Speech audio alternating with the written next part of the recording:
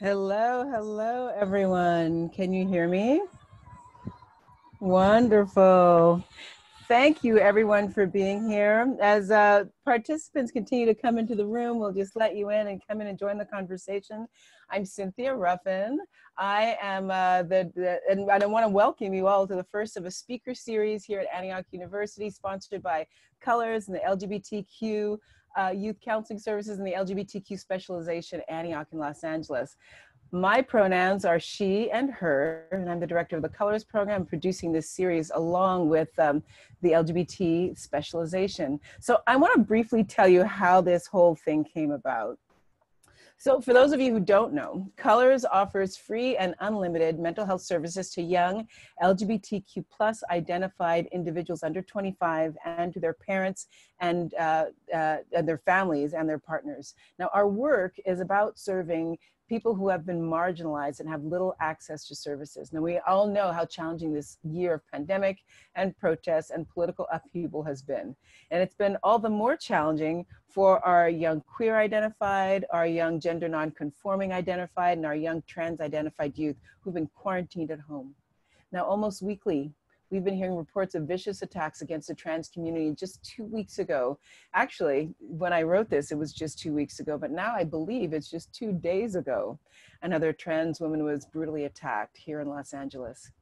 Now for this panel, we are going to be centering on trans resilience, trans strength, and trans action. In fact, this panel is a call to action. And I hope that every one of you here will understand after this ways that you can stand up and step in with us. So welcome to this brave space. I am the guardian of this space and I have some housekeeping notes for you. So first is all of your microphones are on mute. All your microphones are on mute. Now, if need be, I can unmute you to ask a question, for example. Other than that, your microphones will stay muted for the duration. So it's the best way to not get distracted. Sometimes people walk away and forget their microphones on still, and we can hear everything that's going on. So it's just so we can stay focused on the conversation that's going to be happening.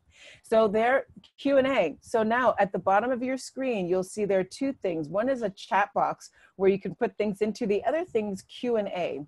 So if you have questions, please type your questions right in there. I'll be monitoring that box, and when we stop for questions, I will go through them.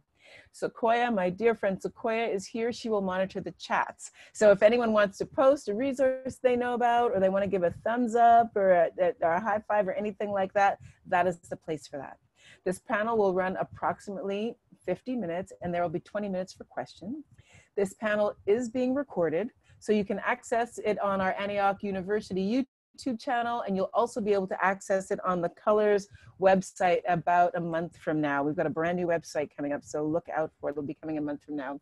I just have a couple of thanks that I'd like to give before I hand the mic off to Dr. Jackson. I would like to thank you, first of all, to all of our panelists who are here this evening. I'm sure Tanika might have a thanks, Dr. Jackson will have a thanks, and Jessie as well.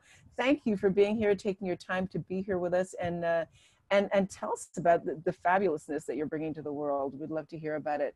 I also want to thank Antioch University for hosting this evening. I want to thank Mark Howard, Provost at Antioch, in the Office of the Provost, very much for doing this. I want to thank Dr. Tanika Jackson and the LGBT specialization for co-sponsoring this event with us this evening. And behind the scenes, I want to thank Harold Hale, who is our IT maestro, who is keeping us moving forward and making sure that we don't have any issues this evening. And Sequoia Thompson, who is here volunteering and monitoring our chat for us this evening. So with that said, I'd like to introduce Dr. Tanika Jackson, our new Director of LGBTQ Specialization at Antioch in Clinical Psychology at Antioch University, who will say hello and go over our participant agreements. Have a wonderful time, and I will be back at the end of the show. Thank you, Cynthia. Hello, everyone. Hello. As Cynthia stated, my name is Dr. Jackson. I am the new director of the LGBT specialization at Antioch University, LA. My pronouns are also she and her. The specialization is in the business of training students to effectively work with LGBT clients in the community.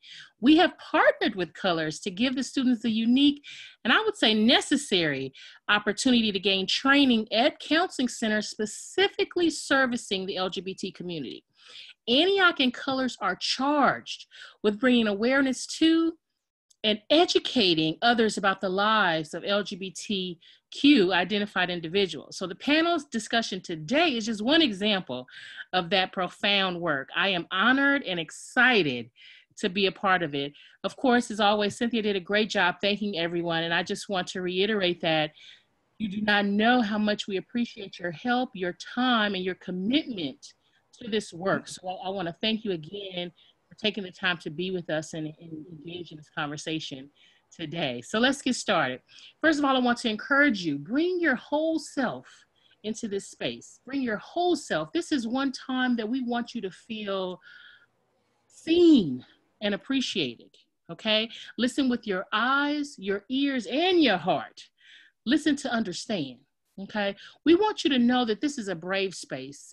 Safe space is connected to comfort, right? So in opposite of that, a brave space requires you to be courageous, right? And lean into discomfort. So lean into compassion today during this panel. Be courageous in what you say and how we hear this information today. So again, welcome, and I'm looking forward to it. Thank you.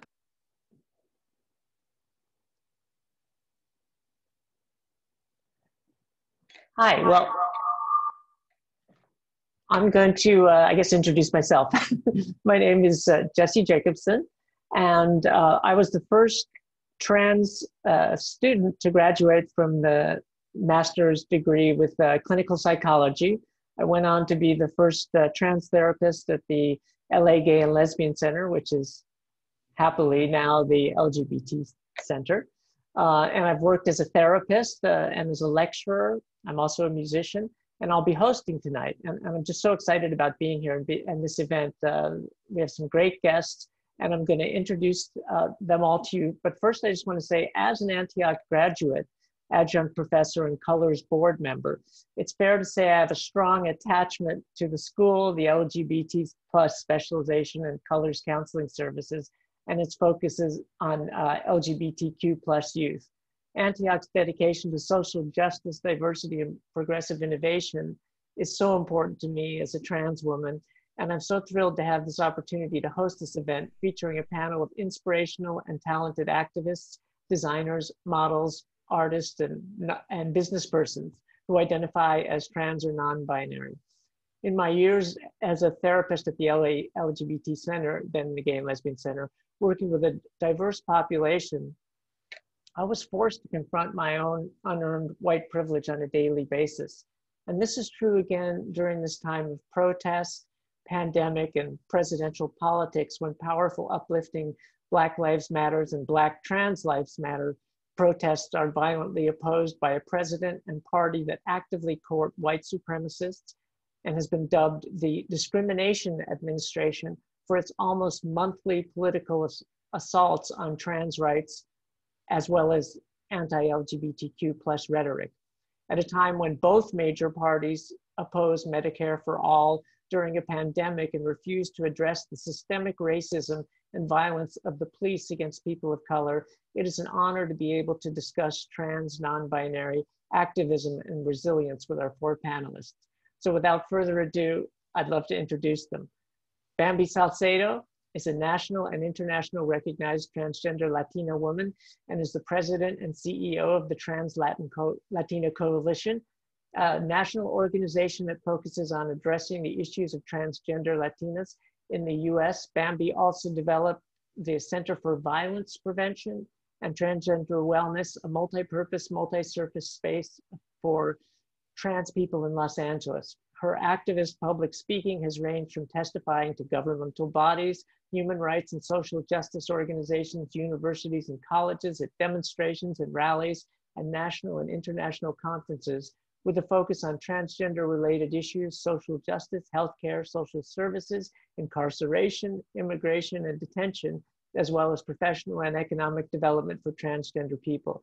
Bambi has been invited to participate in several panels at the White House, including in 2016, the United States of Women, where she shared the stage with Vice President Biden at the opening plenary session, and in 2015, Transgender Women of Color and Violence and LGBTQ plus People of Color Summit. Bambi has also participated as the opening plenary speaker at several conferences, including the 2015 National HIV Prevention Conference, the United States Conference on AIDS in 2009 and 2012. She has participated as facilitator with the Pan American Health Organization while developing the blueprint on how to provide competent healthcare services for transgender people, as well as healthcare for LGBT people and human rights in Latin America and the Caribbean, and is receiving a special recognition award at the Hispanicized Summit tomorrow. Woo. Okay, moving on. Lucky Alexander, the founder of Invisible Men, is a trans man who is an advocate of exacting change that builds bridges within the LGBTQI community and creates resources and support around trans masculine folks and trans parents. He is a member of Los Angeles County Transgender Advisory Council, the CHIPTS CAB member, HIV commissioner, and a proud member and historian of the Brown Boy Project, director of workforce development at Trans Can Work, and the designer of the All Lives Matter art installation on Hollywood Boulevard, which many of you may have seen. He received the title of Mr. Quest 2018, a community advocacy award with APAT. He was the assistant strategy director for the historic 2019 National Trans Visibility March and has received the Lou Sullivan Award for the work he does centered around trans masculine individuals in the HIV/AIDS arena. Lucky has a passion for gender and social justice and is very committed to giving back to the community through education, training, and awareness. He also provides healing by creating fun wherever he goes and teaching mixed media art and computer technology. His experience spans 18 years in capacities such as SGA leadership in Utah, a homeless shelter program manager, peer mentor for homeless LGBTQI youth in Las Vegas, Nevada, and LA, California. He has also done speaking engagements expressing his story of trans masculine experience and facilitated cultural humility training for LA homeless housing facilities. He also holds degrees in computer science, math, and culinary arts, and is currently working towards a BA in psychology. Lucky is a dedicated member of the community and a father raising 4 children to be open-minded, free thinkers, and lovers of gummy bears. I love that. Dominique Silver is an international model signed with Slay Model Management, the world's first trans-exclusive model agency based in Los Angeles and New York. Dominique has graced the catwalks of Marco Marco, Garo Sparrow, Max Sarefa, Oxford Fashion Studio, Richie Rich, Kyle Richards. Her commercial work includes the New York State Department of Health, Hydrofacial, Planned Parenthood, Model Alliance, and Models.com, alongside Beverly Peel and Veronica Webb, along with other fashion notables. She has also appeared on Netflix's hit Next in Fashion and Ryan Murphy's Pose on FX. Yay. Dexter Simmons is an American fashion designer born in Oakland, California, who studied at FIDM San Francisco, where he developed his penchant for the bold and fantastical. He first gained mainstream recognition when competing on Rihanna's Styled to Rock, where he worked with artists such as Rihanna, Neo, Nervo, Kylie Minogue, Miley Cyrus, and Pharrell Williams. Dexter and his designs have been featured in various fashion magazines like Glamour, Content, and Huffington Post. Marie Claire has called Dexter fashion's triple threat, a designer, stylist, and makeup artist. Dexter competed on Project Runway's 15th season, where he got a chance to expose his innovative aesthetic to the world. Since then, Dexter has been taking fashion weeks and music videos by storm. Okay, let's jump into the questions. I mean, what a group. Okay. First of all, I'd like to ask each of you, how have you been during this past year? How have you dealt with the pandemic and being in quarantine? I'll start with you, Lucky. You know, it's interesting. While we've had the pandemic and we have quarantine and all of these things, 2020 has been a pretty good year for me. with the exception of not being able to leave the house.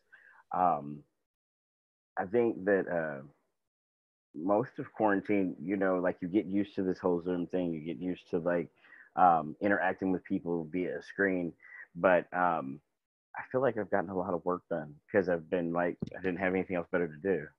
So it's actually not been too bad. I mean, you know, I worry about my community and I worry about all those other folks that maybe don't have the same level of comfortability. But I think being left to be in the house and you have to stay in the house, I've been okay with it personally.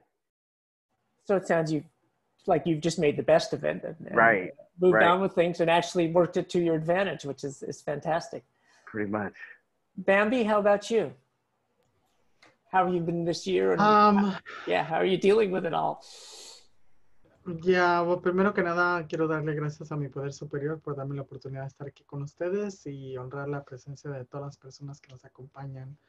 I know that it was probably hard for some of you to understand what I just said, but it is customary thing that I acknowledge my creator, my higher power for giving me the opportunity to breathe one more day. But also I want to honor and acknowledge the beautiful and amazing people who are joining us today. And also, you know, express my gratitude for the invitation to share space with such amazing and beautiful people. So thank you so much. I think what I have to say related to your question, personally, there has, at least in the last month, there has been, you know, tragedy on a personal level. But I think throughout this pandemic, there have also been like personal things that I have been challenged with, right? That have obviously allowed me to grow as an individual, but also, you know, thinking of ways how to support members of our community, right? You know, I mean, you know, because of this pandemic, you know, we decided that as an organization, we needed to continue to have our doors open, even if it was just to provide food to our people, because many members of our community don't have access to food, right?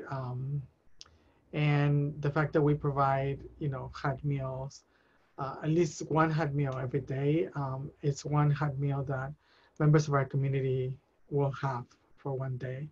And so, you know, this year has been personally super challenging, but also has been a year to find ways for me to continue to be resilient and also to figure out what are my personal needs in terms, you know, for me to take care of myself while at the same time understanding my responsibility that I have with not just the people who work at our organization, but also for people who access services to our organization, and making sure that as a newly starting organization, right, that we continue to keep our doors open and that I continue to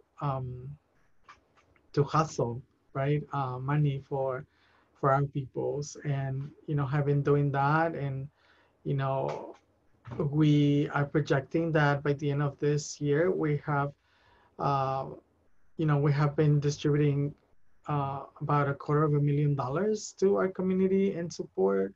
You know, we're supporting people with rental assistance and food cards and, you know, whatever we can.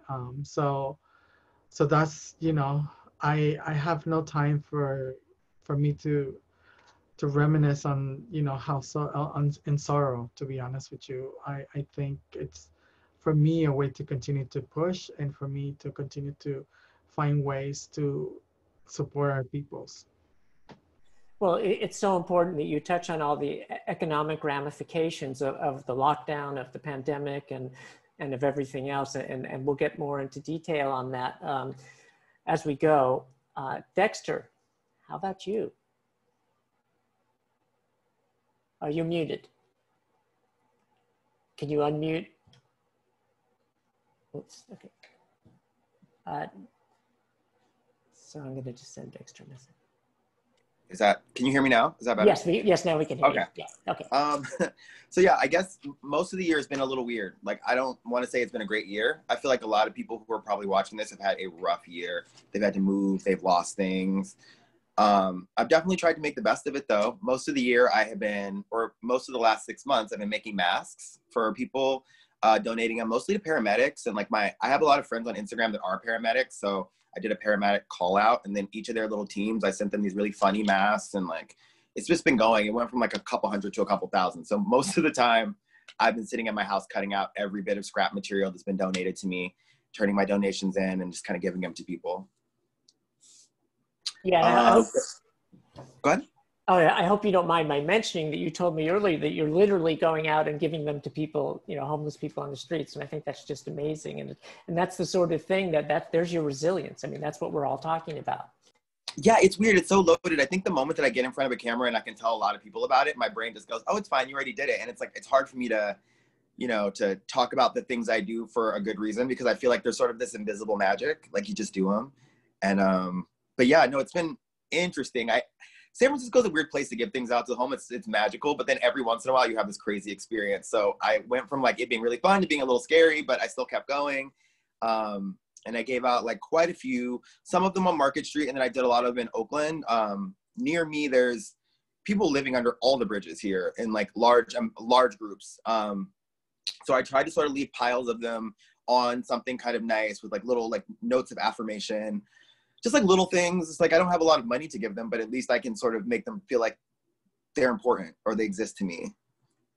And yeah, being in quarantine, that has been weird. I was supposed to be in LA actually.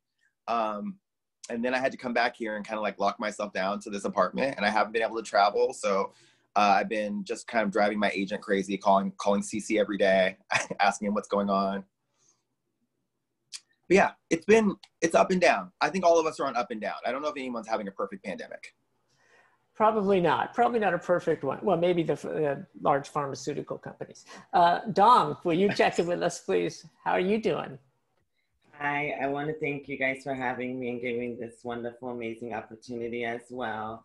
And the pandemic and the quarantine, as Dexter says, I will follow, it's been very up and down. You know, I have spent a lot of time, you know, quarantine, which I'm a very social person, so that was totally different to what I'm used to. And I had, in the beginning, it took me like a month or two to accept it. You know, I was like fighting it and I wanted to go out, but you know, everything was closed, and I had panic attacks like every other day because I was thinking that I was at home with my mother who's like high risk for COVID, and I didn't want to give it to her, and it like really stressed me out. So I ended up like finding peace with like meditation and like working out and strengthening my mind. And I just honestly like gave everything to God and made sure that it was out of my control, so I didn't drive myself crazy.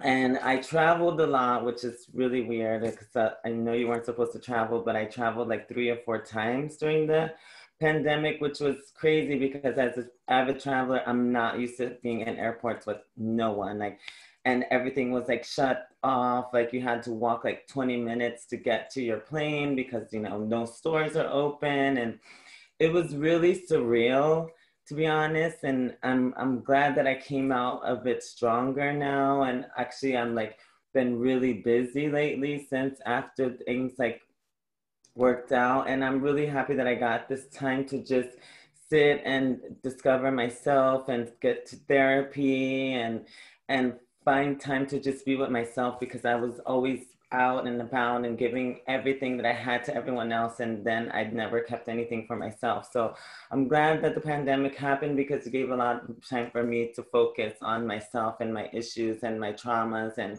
get therapy and work with relationships that I haven't worked with, that I didn't really have time to work with. And so now I'm like, you know, back and working on my therapy and working on my issues. And I'm really kind of grateful for pandemic, you know, because if not, I wouldn't have time. I would keep going in this vicious cycle, and I probably would not be in the place that I'm at now.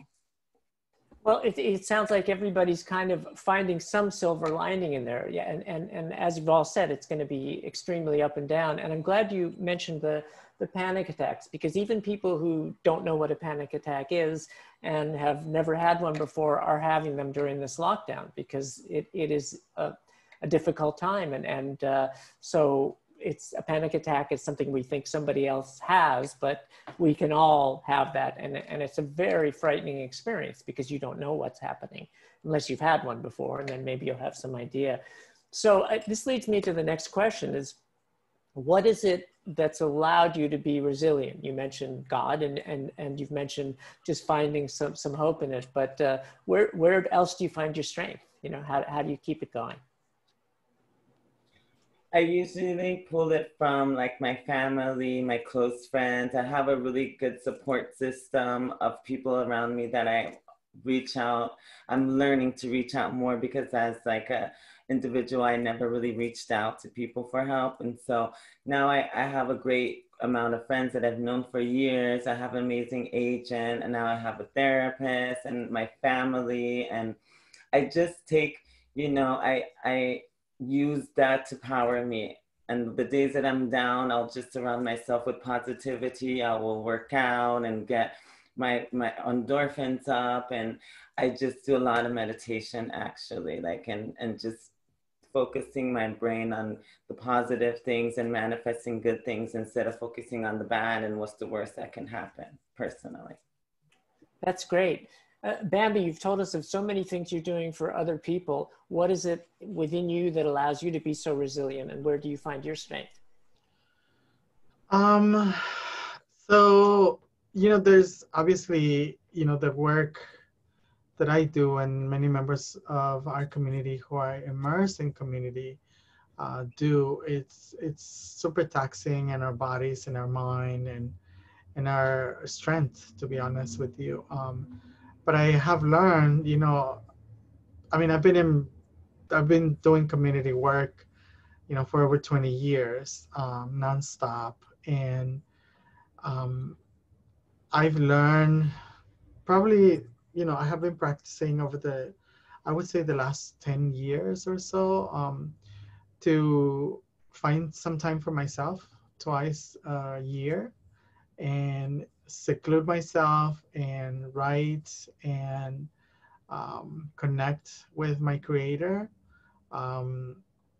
But, you know, also what helps me is to really have that personal connection with my creator, with nature. You know, I just turned 51 on Monday, and you know, I went to the beach and I had limpia as the sun was setting, and you know, set my intentions and all of that. So all of those things, like I'm a super spiritual person, and that helps me, for me to you know, to continue going. You know, one of the first things that I do you know, when I wake up every single day is that I drink water, you know, and as I'm ingesting the water, I ask my higher power to just guide me and help me to continue to be humble and to continue to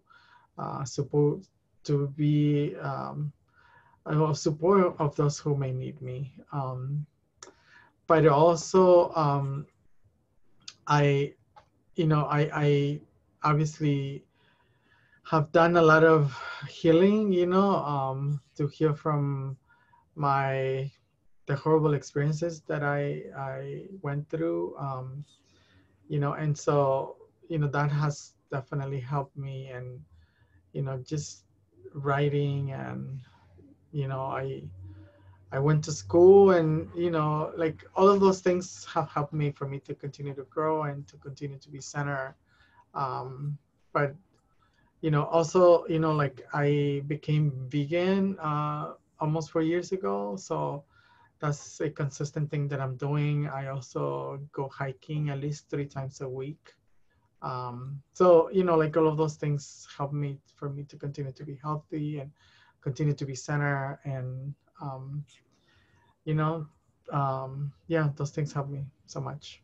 I mean, it's great to talk about those things in terms of specifics because it can be really helpful to people who are attending, and it's good to hear how everybody does this in a different way. Dexter, how do you do it? What keeps you resilient? Where does your strength come from? I think it's mostly, it's like a 50-50 for me. It's being able, being with SLAE gives me a really good chance to sort of work in my community more, and just like being a non-binary person, it's a little bit different because you sort of end up in this in-between space. So I think finding a place where you can really like fight for your community, fight for the girls, fight for the boys, and like that's really where I find it. I think just meeting them and learning their stories, just because I think all of us have a story, especially in this community. And I think it's really important to have a place to sort of like find community there. And that's really where I get a lot of my resilience. If it's not there, I find it in a sewing machine. Is it easy for you to take care of yourself? Do you forget to sometimes, or is it always something that you can tap into easily? I'm an only child, and I'm adopted. So I think I've always been a little bit more on my own, and I've always been about this queer. So we're talking like, I think everywhere I went with my mom when I was little, people would ask my mom like, "Oh my God, your daughter's so pretty," and I'd be like, "I'm a boy," and I'd be really upset about it. But then as I got older, I just kind of realized like that anomaly space was something that I needed to live in and get very comfortable with. And yeah, I think honestly, I get most of that. I get most of that through helping my community, like building fashion shows, and then being able to pick out all the girls that people don't get to see. So visibility helps. Instead of it just being such a conversation all the time, or me holding a sign and walking up and down the street. I think sometimes me making, because of who I am, even my career is very mainstream. So my audience is very Midwest. So the Midwest people seeing my shows and seeing trans people for the first time, it's not like I'm marching the Capitol, but those small wins are how they make sure they understand that we're all people. And I think that is so important to me. Yeah, it was interesting watching footage from your shows because it was just such a diverse group of people. And I think that's so amazing that those people are coming into people's homes through your work and through everybody's work here too. And I just really admire and respect that. Lucky, how about you? Resilience, yeah. You know, I think for me, this pandemic has shown me how to shift my perception, right, and change what I'm looking at. Like Dominique, I do a lot of meditating, and you know, I started meditating about maybe 5 years ago, where you know I really found it effective. And so I think through this pandemic, meditation has been one of the things that has allowed me to shift what I'm looking at, because you know, just like everyone else here, I've been through the same pandemic, and I see it differently because of what I'm looking at, right? And so my kids are one of the great pools of strength that I draw from. And then just recently, I got married in July, and so my wife has been one of those. She's been like an extra boost, you know, because even her through this pandemic, like we've both dealt with very close calls when it comes to COVID, and we've had folks that have been close to us that have either caught COVID or may have passed, right? So I think just being able to draw strength from each other and be able to change what our perception looks like and change what we're looking at, right? And so like throughout the pandemic, like I've been able to get a lot of work done, and I'm like, well, if I can't go anywhere, one, I can't spend any money. Two, you know, I'm trying to find all of the upsides, right? Find all of the silver linings and all of the gummy bears that are in this equation, right? Because I'm like, yo, like if I don't have anywhere to go, and you know we're all stuck here, then let me build. And so like building for my community and building out not only my organization, but you know, like trying to help other organizations that are coming up and like really kind of lend that, and being able to like still be in so many different places and be at different conferences and be in different spaces all at the same time, I think is also what COVID has given us, right? And we're all able to interact still and travel, sort of. I just travel from one room to my computer, but it's it's one less plane ticket, but still being able to deal with and engage with community has been definitely one of the upsides to this. Well, yeah, and you touch on another aspect is that those of us who have significant others that live with us, or children or families, are going to be affected in very different ways. Certainly, we've talked. I think Cynthia talked in her introduction about the trans kids, LGBTQ kids, who are stuck in situations where they can't leave their home in families that are not necessarily accepting, and that is just such a major issue, including abuse and neglect, and I think those are the sort of people that we hope to reach out and give a message to, and having all of you talk about the ways in which you deal with these stressors is really so helpful. I'd love you, and all of you, feel free to ask each other questions or whatever you want. I just love also to talk about your activism and organizing work in and for the trans community. How you got to that place, and what it is that's most essential for you in that. And any one of you, anyone who wants to answer that, feel free. I can say that I fell into it accidentally, because I was watching like everything that was going on, and what happened, and to me personally, like a lot of my friends started to reach out to me and ask me if I was okay. And I honestly got like kind of tired of telling everybody like I'm okay. And I appreciated that they're inquisitive about it. So I just decided on my own to just broadcast a message, like a public service announcement, to people, since I have like a good name and a lot of respect in my community, to let people know, like, I am affected. I've been dealing with this for my whole life, like, the issues of race, etc. And I wanted them to put a face to a name of a horrible thing, and, to show them that I am okay, but, I'm still affected. So I kind of fell into it, not accidentally, but then once I got in it and I thought about it, and since I have so many good respect, so I had a lot of respect, I ended up just doing it. And being a Black trans in this world now is like it's very difficult.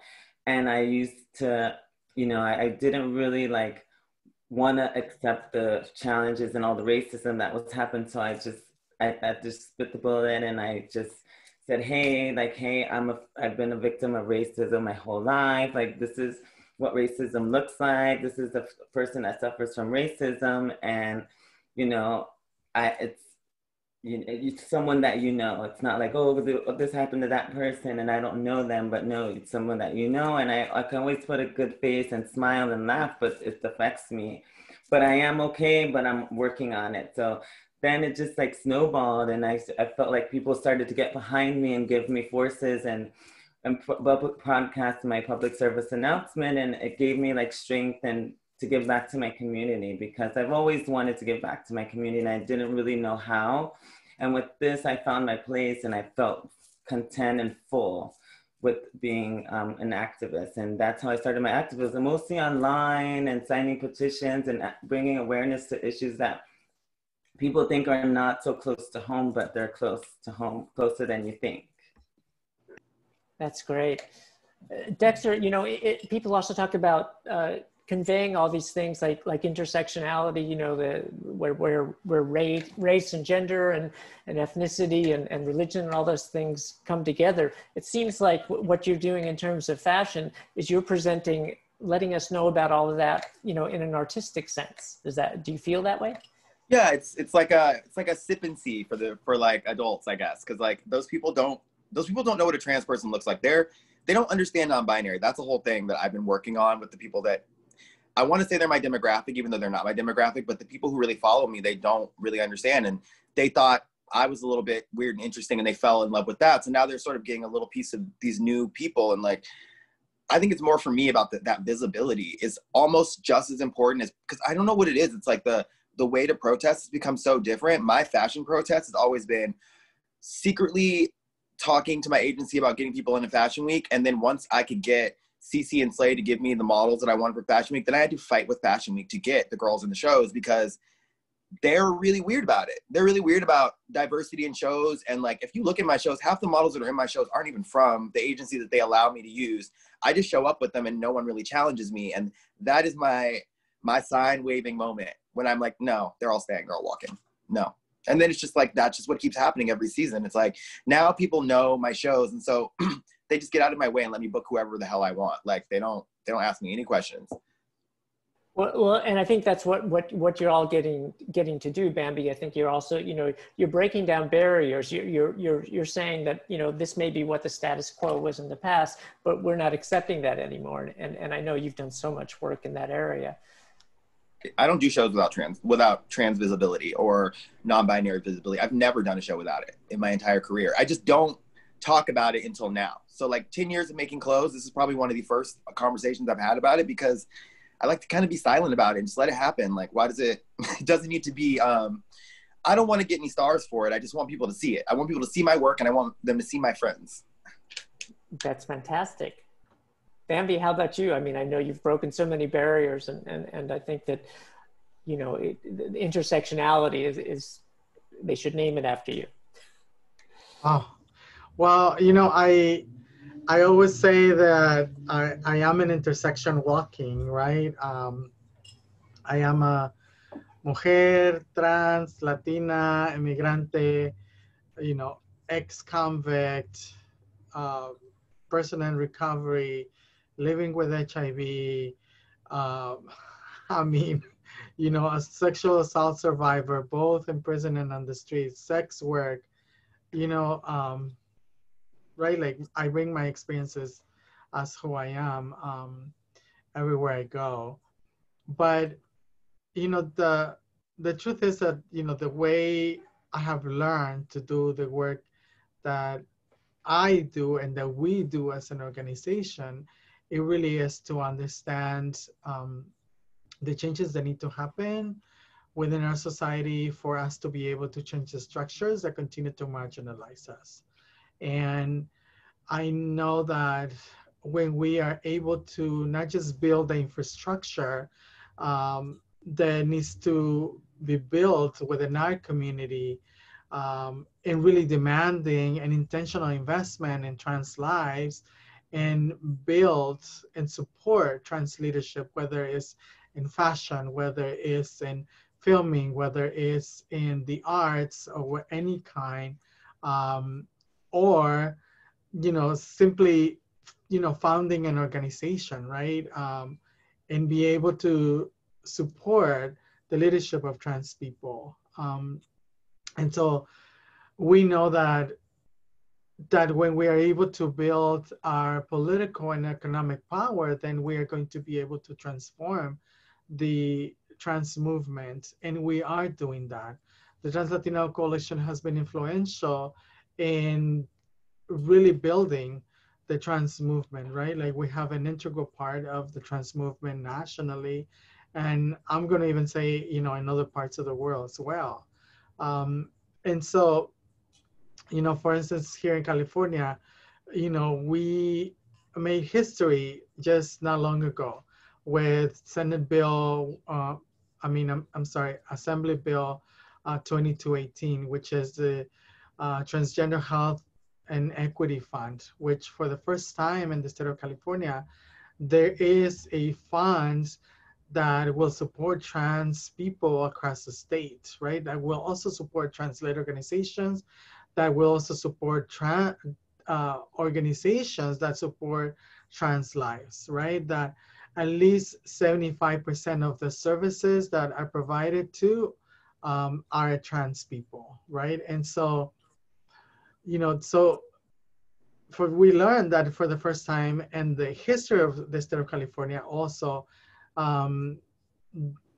there has never been a bill that was introduced, crafted, organized and pushed all the way through the governor's desk until 2020. And those efforts were led by the Trans-Latino Coalition, in which obviously we built a coalition across the state of translator organizations. And, you know, we know that despite the opposition, you know, and despite the fact that every single time our bill was in committee where we told that our bill was going to die, you know, we made it all the way through and it was signed. But also, you know, Senate Bill 132, right, which is the Respect Agency and Dignity Act, which will also give the agency to trans people who are incarcerated in the state of California to be able to choose where they will do their sentences, where they will feel more safe, you know. And so for us as an organization, you know, we look at not just supporting and building the individual, right, and supporting the leadership development of the individual, but also supporting the infrastructure development that needs to happen in our community. And we have been very vocal and visible and unapologetic, and some people think radical, and that's okay because that's what we have to do. And you know, we're not afraid to be visible, right? And despite the work that we do as an organization, you know, our community continues to be murdered and attacked, right? I mean, a perfect example, right? Like a week and 3 days ago, one of our volunteers was brutally attacked and she was stabbed 16 times and her throat was sliced. And so she's, you know, recovering, but these are our realities. And for us, you know, the way we do the work, it's, you know, like our lives are on the line every single day, right? And so, like, whatever, you know, people can think of whatever they want to think about us, about our organization, but what is most important to us is really to support our peoples. Wow. I mean, it's remarkable, all the things that you've achieved, you know, and it's transforming, you know, the conversation around everything, but it's actually transforming things on the ground. Lucky, in terms about that, when we were talking about the intersectionality and how has your particular intersectionalities impacted your life and career and community, family, activism, whichever, any of those you want to discuss? Well, when it comes to like the work that I do within community, I'm very intentional about making sure that there's visibility around the transmasculine narratives. But it wasn't that we wanted to say, hey, look, the transmasculine narrative is here. We wanted to give folks that autonomy to tell their own stories. And so that's what Invisible Men was here to do. Like, we started Invisible Men about 3 years ago with the intention to be able to give that power and that autonomy to other transmasculine individuals to be able to tell their own stories, like to be their own storytellers. Instead of these narratives that are handed us around like what masculinity is supposed to look like, or how we're supposed to perform that masculinity, right? And so with Invisible Men, we started out as just that. So currently we're at 28 what we call legacies, who are the folks that have, you know, stood up and say, you know, I want to be visible. So 28 of those legacies have told their stories, but what happened after the first year was like we started to really gain a lot of visibility around the transmasculine like narrative, and we said, well, you know, at this point we could reach out to a lot of other organizations and be able to link in with those organizations that are already doing work and say, hey, look, we'll train you and show you like what it looks like to engage with transmasculine folks, because our narrative looks much different than maybe our non-binary siblings or our trans femme siblings.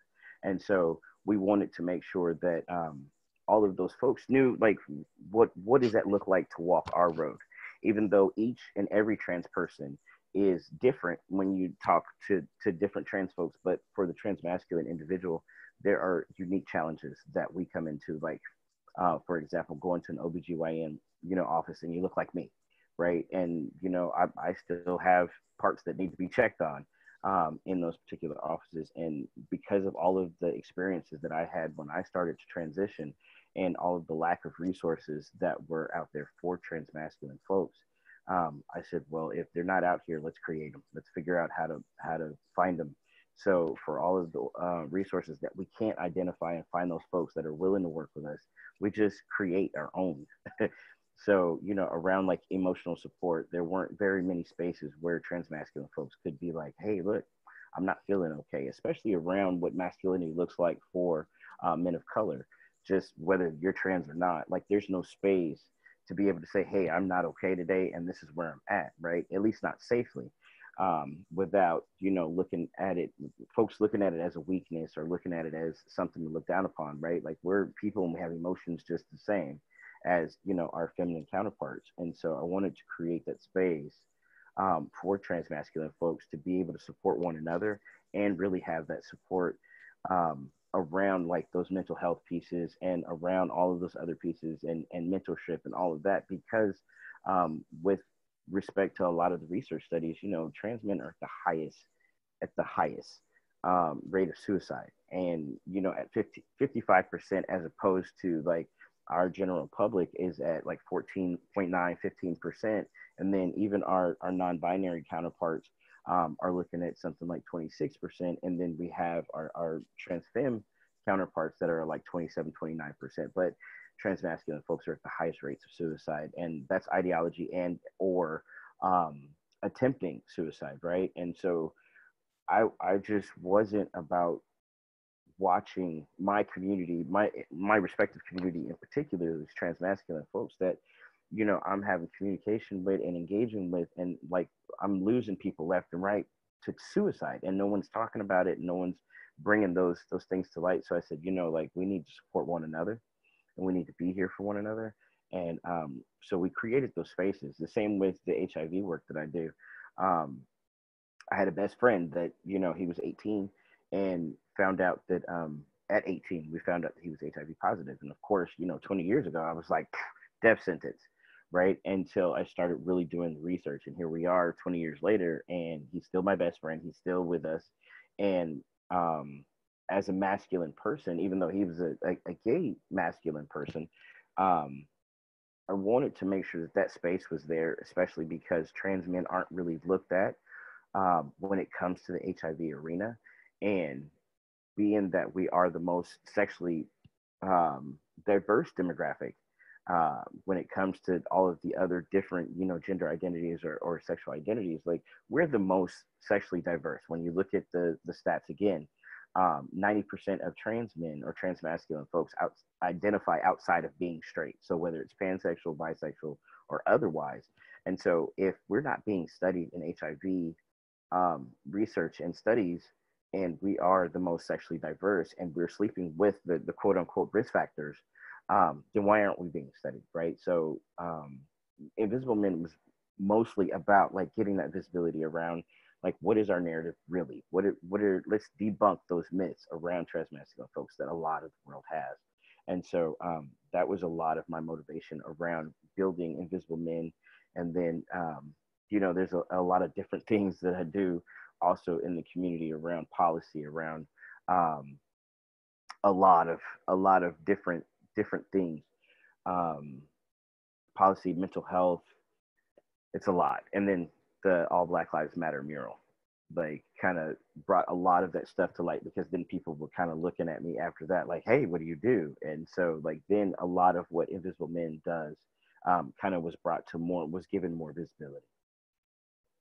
Yeah, it seems like so much of the political discourse is around trans women, and we of course hear of the murders, but talking about suicide and in the transmasculine community is so essential, because it's such a perfect name of your organization. It was hidden, and it is something that even in a lot of the organizations that I've, you know, associated with or known, where it seems so much less is known. So it's so important what you're doing. Thank you. And speaking of the politics, it's a scary time for trans, non-binary, and all of our brothers and sisters.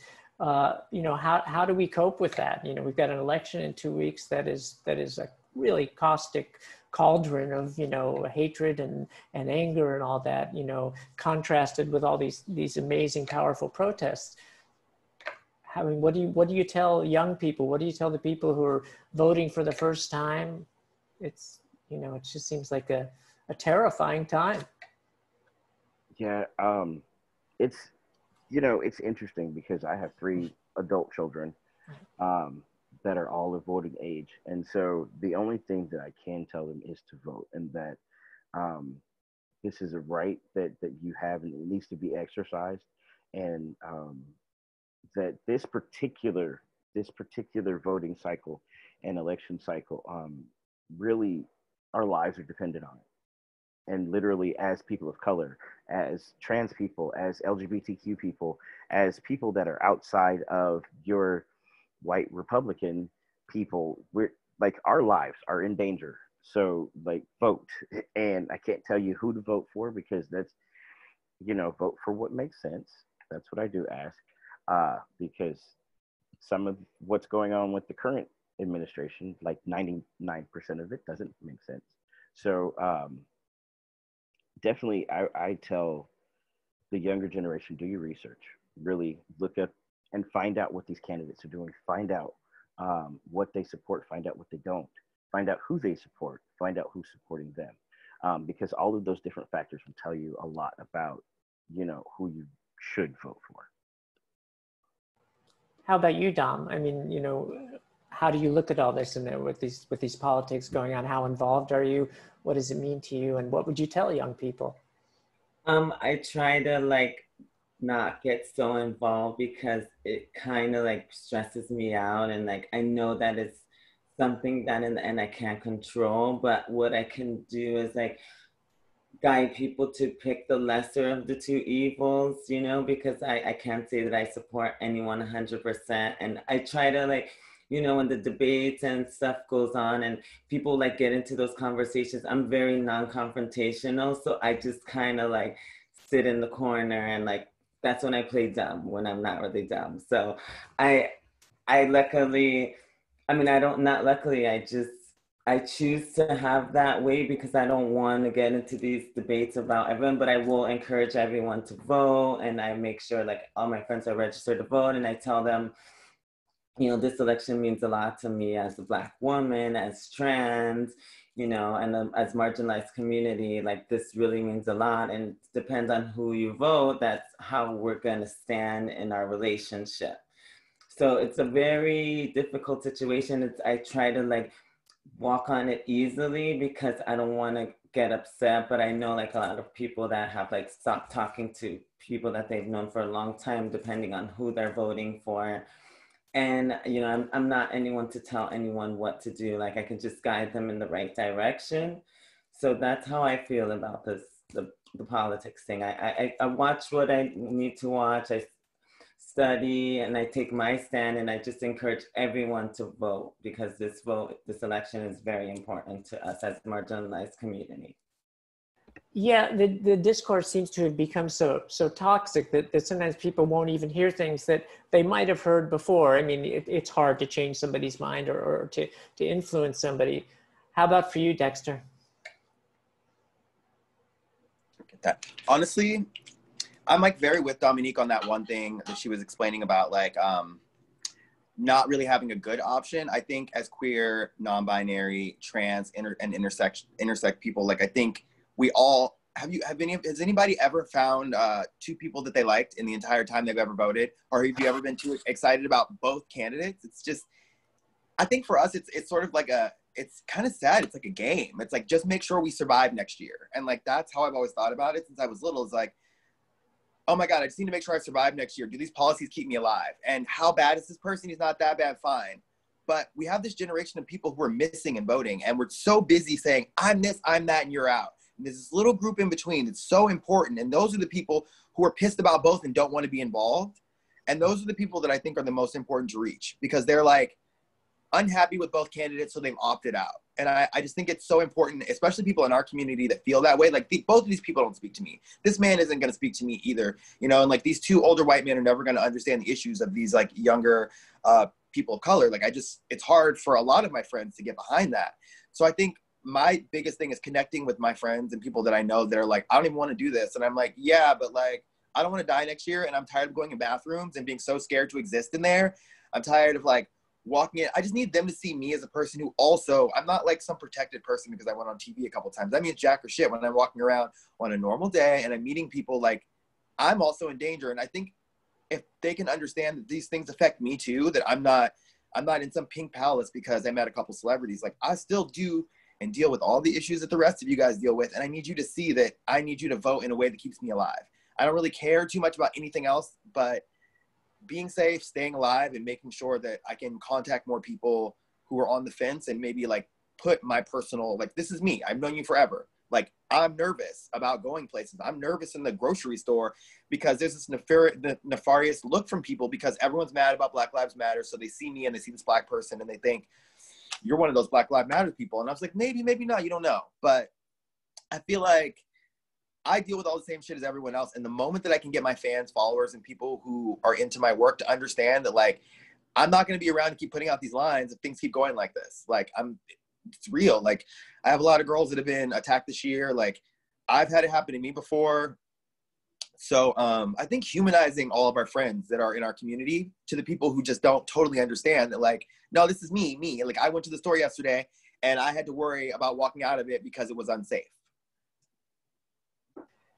Bambi, how do you reach those people? I mean, how do you reach the people that won't even consider it, that won't see beyond their blinders, that are saying they're Republican or whoever they may be, or they just can't accept that anything could be possibly different for them? How do we reach them? It's existing in their space and just being there. It's not about getting them to follow some road. It's like, I like actually did a really big show with Slay Model Management in the Midwest. So they flew me to the Midwest, to the Great Mall of America, to do this show. And I was so scared because the whole time I was going to the plane, I'm calling my agent Stacey and I'm going, girl, I'm really nervous. Like, I'm really scared to go to the Midwest. Like, am I safe? And like, those are the moments when, like, I've explained that to my other friends and I've talked to them about it and they worry about me, and it sort of like puts it in their head. It's like, if you're out there and you're existing around your friends and you're just letting them know about those moments that you're not safe, I feel like it makes you more of a person to them, and they realize that I'm not some faceless person on the internet that they saw being hurt or attacked one time. I'm your friend. Like, I go places with you. Like, we're close. And like, I literally can walk into a situation and work for Rihanna and walk out the next door and go into a bathroom and be scared for my life. Yeah. Like that, I think connecting them with that feeling is really important. Making them understand that, like, shit, nobody's safe. Do you still have that fear, Bambi, when you're places, or, you know, places that aren't necessarily as accepting? Well, you know, so yes and no, right? I am very fortunate and privileged and lucky that I have been able to empower myself and that other people have empowered me. So I don't necessarily walk in fear, right?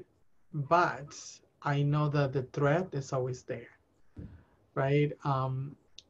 But nonetheless, I think what is important is for me to let young people know that you have power, right? That we have power. We as individuals have power, that we as community have power, and we need to learn to exercise our power, right? It's important that we live our lives unapologetic and unafraid, but in order for us to be able to do that, we need to change the structures that have marginalized our peoples for centuries.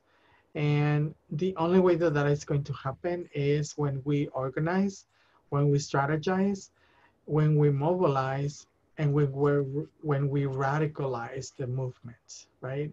We cannot live complacent, and we cannot continue to be hypocrites about our place within our society and about the things that need to change. There is a shift that is happening in our communities, and we are seeing it, and many of us don't want to see it, but it's happening and it will happen. And I'm hoping that it will happen in my lifetime. And I'm hoping that I can be part of that change. things are crazy in the political realm. That's why it's important that any type of legislation that it's going to be put forth, that we craft that we participate, and that we influence in a way that we can in order for us to change those structures. And if we have to, I don't know, like shut it down, we need to shut it down, right? There's no time for complacency. Exercise your right to exist, and exercise for all of us to live in a dignified world. So I will invite you to get together with your peoples, to get together with your community, and to really figure out how we're going to make these changes happen.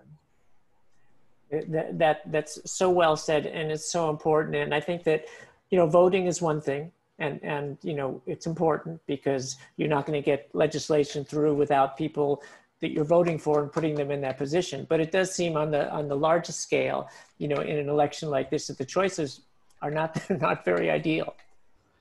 But but it's also important for us to understand that that we need to hold people accountable, those who make empty promises, yes. Right?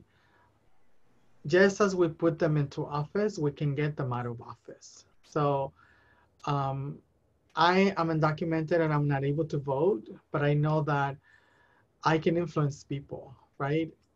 And we can obviously, we can shift the administration, but there's different levels, right? Like we need to participate locally in our, in our local elections and our anything that is happening locally, right? Like, Measure J is on the ballot in Los Angeles County. So we need to vote for that, those who have the ability to do that. At the state level, right? Prop 21, we need to have affordable rent for people, right? Also Prop 16, right? It's diverting, diverting the oh my God, I have it right here and it skipped, but it's going to overturn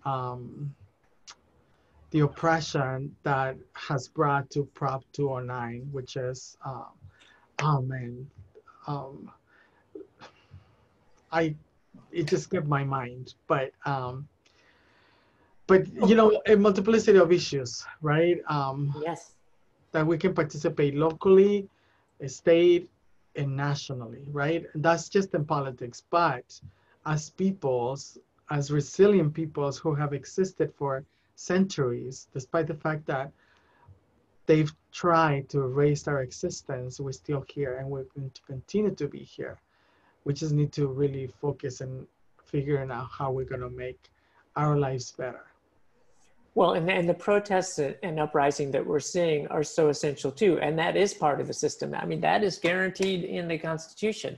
People are trying to shut it down and say that it's not right.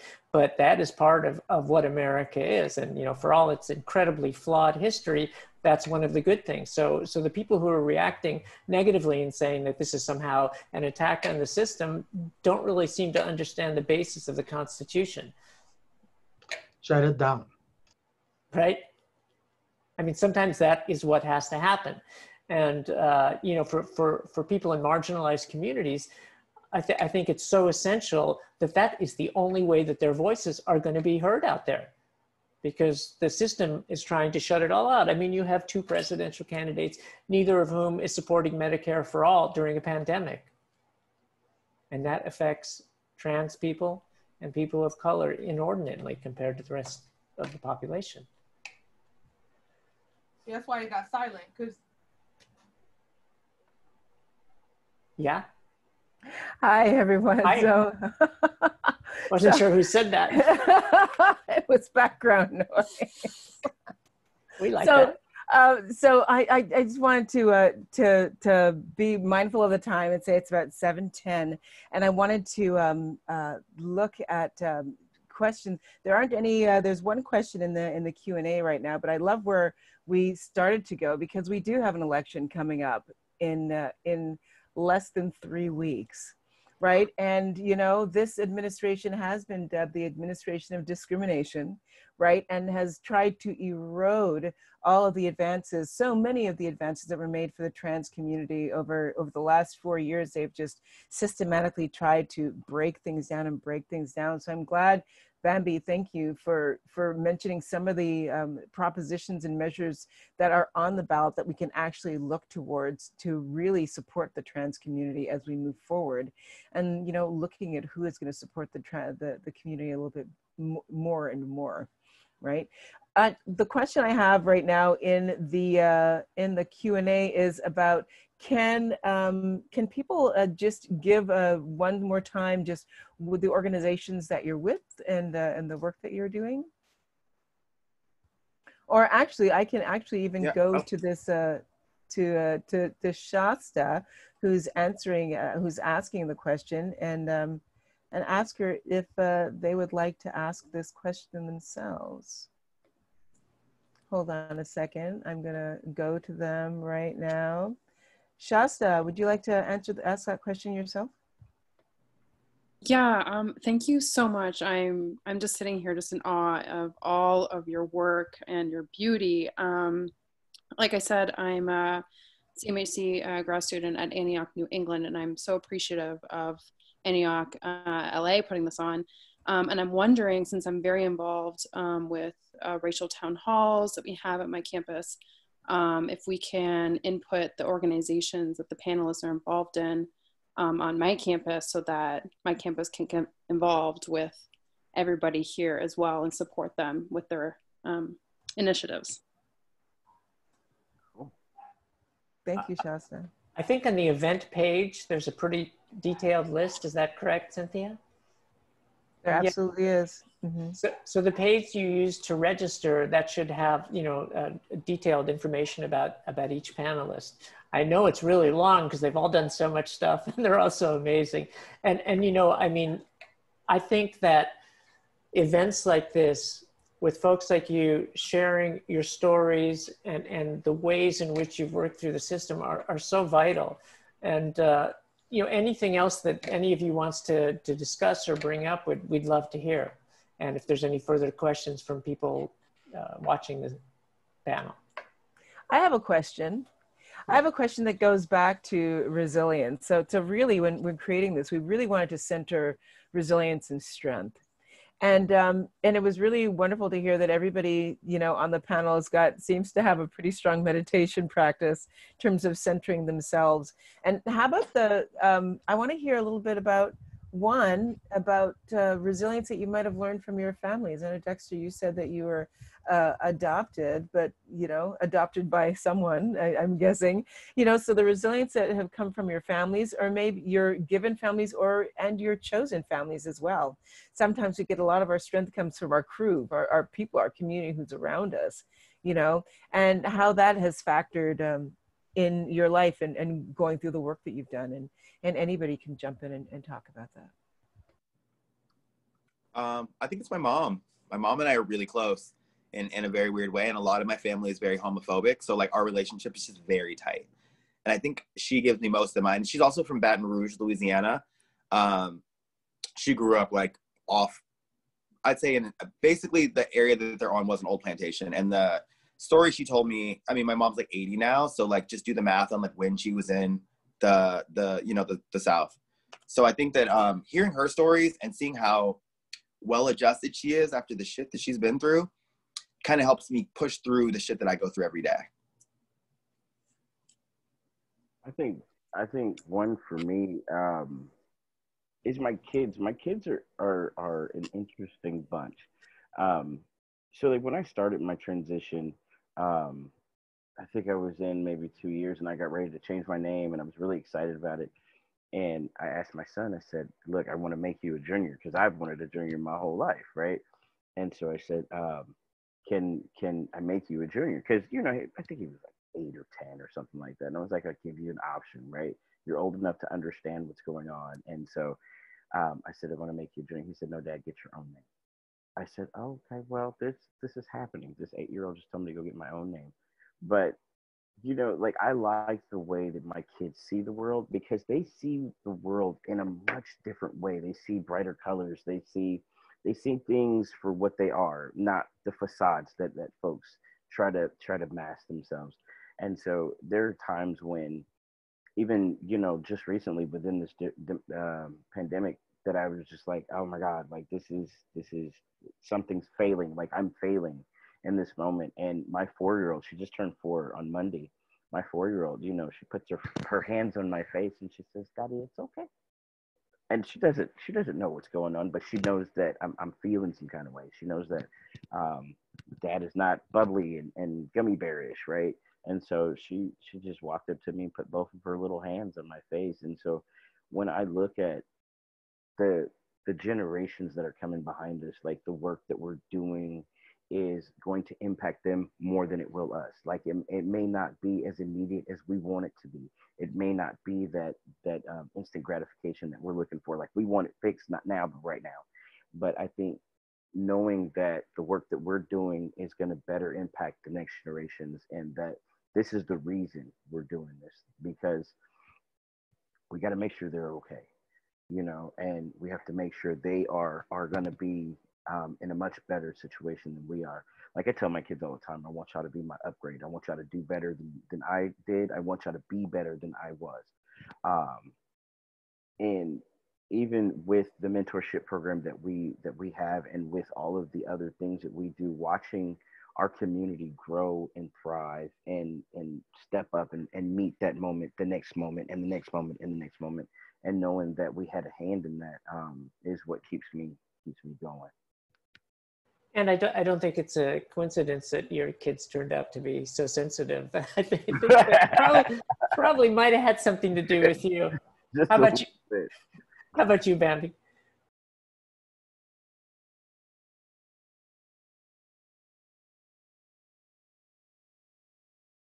I mean, obviously, everything that I am and who I have become, I have learned from my family, from my siblings, not just my blood relatives, but also my siblings in the movement, right? People who have uplifted me and believe in me for me to be where I am and, create what I have been able to create. And really, like we have created collectively, right? And so those are, the things that obviously have supported me for me to continue to be resilient, right? And that's what I've learned from my ancestors, right? I learned from other movements about what needs to happen in order to create those changes. So, all of those are the pieces of the puzzle that, have uplifted and built, not just Bambi Salcedo, but also the Trans-Latino Coalition and, everything that we do and who we are, and not just as the organization, but I myself as an individual. It all comes from, our family, my family, relatives, whether they're chosen or just, siblings in the struggle. That's where where I've gotten all my strength and support. But I want to take this opportunity for, to really express my immense gratitude to all the beautiful and amazing people who are just not joining us, but also for the invitation to share space and stage with this beautiful and amazing and beautiful individuals. But I have to go. It's part of my self-care. I have been in my office since 7 o'clock in the morning, and I need to take care of myself. So. And you've got a big day tomorrow too. Like this whole year has been full. So thank you, everyone. I appreciate you. Bambi Salcedo, thank you so much for gracing us with your presence. You are a warrior, sister, and yes, you are one of those whose shoulders we stand on. Thank you so much for being here and sharing yourself with us tonight. Thank you. Thank you. See you soon, everybody. Take care. Have a good one. Congratulations on your award. Thank you. Love you, Bambi. Bye-bye. Love you too, honey. Bye-bye. Thanks. Bye-bye, Vandy. So I Cynthia, do have another question here, and Great. it's from Jane Moon. Yeah. And I'm actually gonna ask Jane if I can go ahead and unmute her or unmute them, and they can, because I'm sorry, I did not see how you identified Jane, but I'm gonna go through and unmute you and let you ask your question yourself if I can find you here. Where are you, Jane?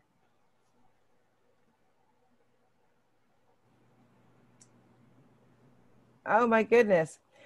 So Jane's question was, and it's because my, it's so, there, got it. I had you and it went away. So Jane's question was how is it that people can show their support? Here, Jane, you are unmuted now. You can go ahead. All right. Oh, hi. Oh, I just want to say, like, thank you so much. This has just been such a, like, eye-opening, panel just to listen to. Yeah, because I am cis. I don't have a lot of experience with, like, not a lot of, like, people in my community are, like, are part of the LGBTQ community, or, just, and so I'm always, I'm sorry, I'm so nervous. But I just wanted to ask, like, what's, like, the best way to show my support without it just being, like, performative activism, because I'm always just afraid of, like, is this a way of crossing lines, or, like, yeah, sorry, yeah. Thank you, Jane. no, it's a great question. I agree. Yeah, Lucky, do you have an answer for that? Well, for me, I think that allies find a way to figure out like what the communities that they want to be allies for. Like, find out what they need. You know what I'm saying? Really talk to those communities. Really do your research. Find out like what's going on in those communities. Find out where the holes are. Right. Find out where those gaps are. But also, definitely, I understand that you can only Google so much, right? Especially when it comes to the trans community or the LGBTQ community. You can only Google so much reliable information. I would tell you to reach out to, community leaders or members of that community and really sit down and have a respectful conversation. Find out what their pronouns are, and really sit folks down and get to know people. Get to know like where are these gaps in these communities, and what is it that they need, but also, right, talk to your friends that are outside of the community. So talk to all of your non-LGBT folks, and really talk to them about being not only tolerant, but respectful of the LGBTQ community. Okay. Like really show show your friends how to show up, right? And really talk to your folks. And just like with all of this unrest, the racial injustices, right? All of our white folks, yeah, it's fun and it's great to call all of your black folks and say, hey, are you okay? But it's even more valuable to talk to all of your white folks or non-black folks, right? And talk to them about how they're treating black folks, and really showing up in that kind of way. Because once you talk to them and then they talk to their folks and they talk to their folks, now we have what's really gonna really start to affect change and really show people how to treat people. Because at the end of the day, all we want is respect. Just respect our choices, respect our paths, respect our lives, because we're no different than any other human on this planet. Oh, thank you. Yeah, that I know we're running out of time. I just wanted to give Dom a chance, because you didn't get to talk about who in your family or your background. And of course, the others had mentioned that family is not always just your biological family. How about for you? I find that I get a lot of resilience from using my platform with my agency. They gave me like a model talk series that I talk with other people in the marginalized community, and I give people a faith with what the issues are going on with. So I like to thank my agency for that. And I also get a lot of resilience from the younger generation coming out and the hunger that they have to listen, to learn, to be proactive. And those are the people that will make the change when we're not here. So I like the momentum that my agency gets from letting me have their platform. And I have like a model talk every 2 weeks. And I speak to different people and we talk about different issues. And to answer Jane's question, I feel like you just have to put marginalized people on the highest pedestal as possible, if that's what you want to support. If you know, if you have a gay person, Black, LGBT person, you treat them better than you would treat anybody else, even better than yourself. So that you can be an example of what people should do, instead of like, you know, posting or anything, or calling any friends. That's what I tell a lot of people, that just put everybody that's marginalized in the highest platform as possible. And you know, of course they're gonna fall, but the higher you put them, the less they'll fall. And it'll give a domino effect for people to see how to treat us as a marginalized community. So that's the best advice that I can give to people, and I've been giving to support, because you know, people want to do performative activism, like I said, and it doesn't really help. Like the posts don't really help. And also, like he said, education. You know, if you don't know about something, educate yourself before you go and speak to it about other people. Education is key. Contact someone in the community and learn about their story, learn about their struggles, and then pass that on to your non-marginalized friends or family members. And it starts at home. You know, it starts at home, and you can make the ripple get bigger.